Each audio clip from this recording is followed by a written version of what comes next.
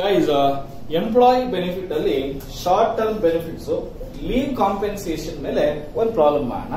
ನಾವು ಬರೀ ಬೋನಸ್ ಮೇಲೆ ಮಾಡಿದ್ವಲ್ವಾ, ಈಗ ಲೀವ್ ತಗೊಂಡಿಲ್ಲ ಅಂದ್ರೆ ಯಾವ ರೀತಿ ಕಂಪನಿಯವರು ಎಂಟಿಟಿ ಕಾಂಪೆನ್ಸೇಷನ್ ಕೊಡ್ತಾರೆ. ಅದಕ್ಕೆ ಒಂದು ಕ್ವಶನ್ ಇದೆ. Mister Rajan is working in Infotech limited considering the following particulars. Annual salary of Mr. Rajan is 60 lakhs. The total working days in 2022-23 is 300 days.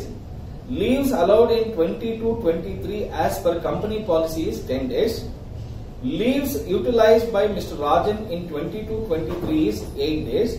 The unutilized leaves are settled by way of cash payment, and accordingly carry forward such leaves to be subsequent period is not allowed. ಇದನ್ನೇ vested ಅಂತ ಹೇಳ್ತಾರೆ. Vested ಅಂದ್ರೆ leave ತಗೊಳ್ಳದೆ ಇದ್ರೆ ಅದನ್ನ next year ಗೆ carry forward ಮಾಡಲ್ಲ ಅಂತ ಹೇಳಿ.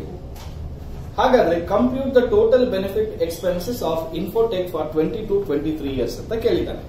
ಈಗ ಫಸ್ಟ್ ನಾವು ಮೆಷರ್ಮೆಂಟ್ ಆಫ್ ಎಂಪ್ಲಾಯಿ ಬೆನಿಫಿಟ್ ಮಾಡಬೇಕು. ಇದೇ first topic, measurement of employee benefits. ಇದರಲ್ಲಿ ಎಷ್ಟು ಮಾಡಬೇಕು, ಹೆಂಗ್ ಮಾಡಬೇಕು ಅಂತ ಹೇಳ್ತೀನಿ.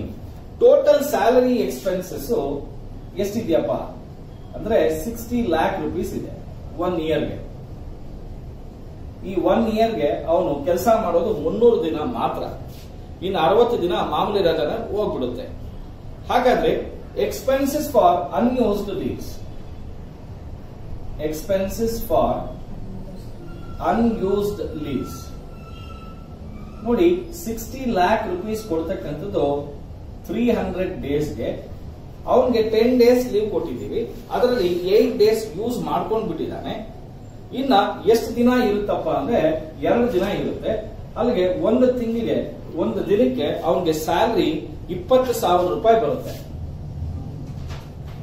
Expenses for unused leaves 1 ಲೀವ್ಗೆ 20,000 rupees ಬರುತ್ತೆ. ಸೊ ಟೋಟಲ್ ಅಮೌಂಟ್ ಎಷ್ಟು ಬರುತ್ತೆ? 40,000 rupees ಬರುತ್ತೆ. ಇದು ಎಂಪ್ಲಾಯಿ ಬೆನಿಫಿಟ್ ಕೊಡಬೇಕಾಗಿರ್ತಕ್ಕಂಥದ್ದು. ಹಾಗಾದ್ರೆ ಟೋಟಲ್ ಎಂಪ್ಲಾಯಿ ಬೆನಿಫಿಟ್ ಎಷ್ಟು ಕೊಡಬೇಕಾಗುತ್ತೆ ಈ ವರ್ಷ ಅಂದ್ರೆ, ಟೋಟಲ್ ಎಂಪ್ಲಾಯಿ ಬೆನಿಫಿಟ್ ಅವ್ರಿಗೆ 60 lakhs ಸ್ಯಾಲರಿ ಕೊಡಬೇಕು, ಲೀವ್ ಕಾಂಪೆನ್ಸೇಷನ್ 40,000, ಟೋಟಲ್ 60,40,000 rupees ಅಷ್ಟು ಪೇಮೆಂಟ್ ಅನ್ನ ಮಾಡಬೇಕು. ಇದು ಮೆಷರ್ಮೆಂಟ್ ಮಾಡಿದ್ವಿ. ನೆಕ್ಸ್ಟ್ ಪಾಯಿಂಟ್ ಏನಪ್ಪಾ ಅಂದ್ರೆ ಹೆಂಗ್ ರೆಕಾರ್ಡ್ ಮಾಡ್ತೀರಾ ಅಂತ ಹೇಳಿ. ಅದಕ್ಕೆ 22-23 ನಲ್ಲಿ ಜರ್ನಲ್ ಎಂಟ್ರಿ ಏನ್ ಕೊಡ್ತೀವಿ ಅಂತ ಹೇಳಿದ್ರೆ, ಎಂಪ್ಲಾಯಿ ಬೆನಿಫಿಟ್ ಎಕ್ಸ್ಪೆನ್ಸಸ್ ಅಕೌಂಟ್ ಬಿಟ್ಟು bank account, employee benefit expenses account debit to bank account 60 lakh 40,000, 60 lakh 40,000 being ಏನಂತ ಬರೀತೀರಾ? Employee benefit settle recorded, employee benefit paid recorded. ಇಷ್ಟು ಬರೆದ್ರೆ ನೋಡ್ರಪ್ಪ ನಿಮ್ಗೆ 5 marks ಬರುತ್ತೆ. ಇದಕ್ಕೆ 5 marks.